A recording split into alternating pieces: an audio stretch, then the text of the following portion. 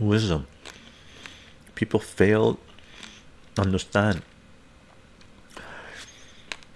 Not all politicians are leaders, and mostly actors, and hence we are in big economic struggle now. What is your opinion? How to change that? Decentralize. Hold them accountable. Hold them accountable for their crimes. We haven't held anyone accountable for our crimes, Western crimes. And you know when it really happened? When that piece of shit Obama came on TV on an interview. This is really when it happened, right? Accountability went down the toilet, right? Obama came on TV and he said this: we tortured some folk. Let's move along. Don't dwell in the past. Look towards the future. We tortured some folks. You motherfuckers, you tortured children. You fucks. You tortured children. And you come on TV and say, move along, it's okay. We tortured some children. That's okay. Right? And people in the West were like, okay, let's move along. Because Obama, the first black president, told us it's okay. We have a black president telling us it's okay to torture children. We should just move along. Right? That's the same piece of shit, Obama, that assassinated 2 American citizens in Yemen by drone killing them. Right? One of the biggest mistakes the United States ever did in regarding foreign policy.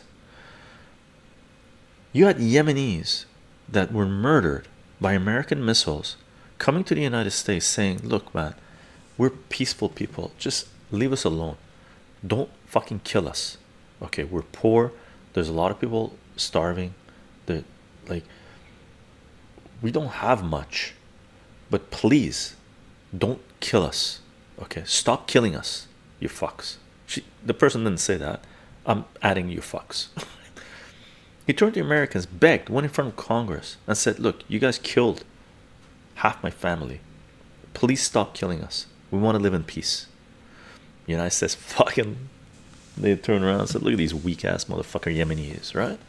Let's arm the shit out of Saudi Arabia and start a war with them. All right, let's kill more Yemenis. Right? Well, guess what? Just because someone's being kind and asking you kindly not to hurt them, not to kill their family, that's not a sign of weakness.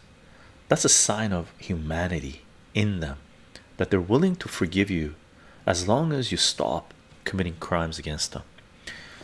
The West didn't stop committing crimes against them. So what happened in Yemen? You got one of the most fucking powerful armies in the Middle East taking on Israel, United States, and the UK, doing what is morally right now, while there's a genocide being committed by Israelis on Palestinians, where the moral fabric structure of the Western world has completely crumbled. The West is complicit in committing genocide. Not only complicit, they are assisting Israel in committing genocide. And who stands on the right side of history?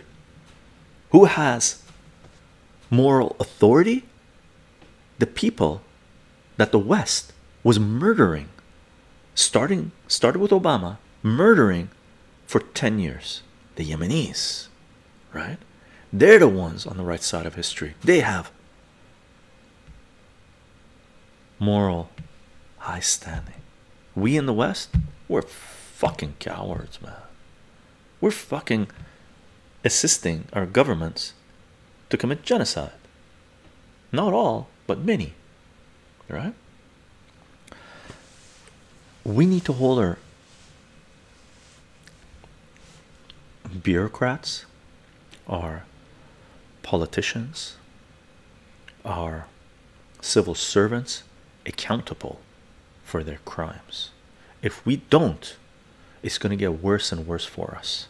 Okay, if there is no accountability, there's nothing.